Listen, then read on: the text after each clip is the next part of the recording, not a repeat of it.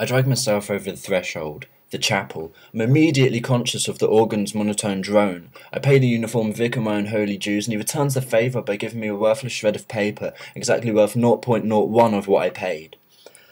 There are 2 rows of threadbare benches, enough room in each for 2, but our inhibitions say no. So we sit by ourselves, always by ourselves, concentrating on not meeting anyone's eye for the fear of conversation with the unknown.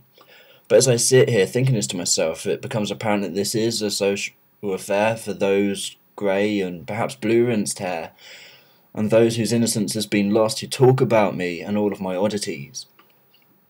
The tinny-tin-tin of distant drum and bass playing through someone's new smartphone. The beat reaches to a climax, climbs onto the peak. Now comfortable in how terrible it sounds, the song rolls slowly downhill until it fades back into the past. The vicar looks down the aisle expectantly to a daughter following her father by the hand. There are no smiles, this is everyday routine. He can't feel happiness, so he complains about it. Complain, and it's driving me fucking insane.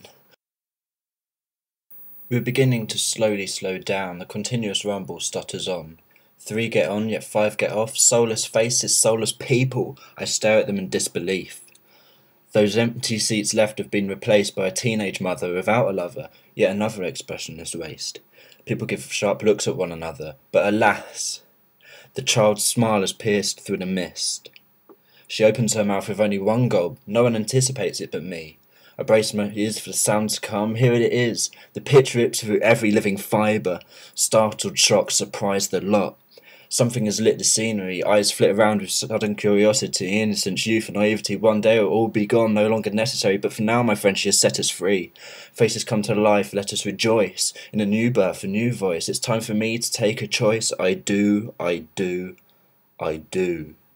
I stand up in triumphant glee and walk to the front of the church quite quickly. Then I press the buzzer, get off the bus, go home and forget anything ever happened.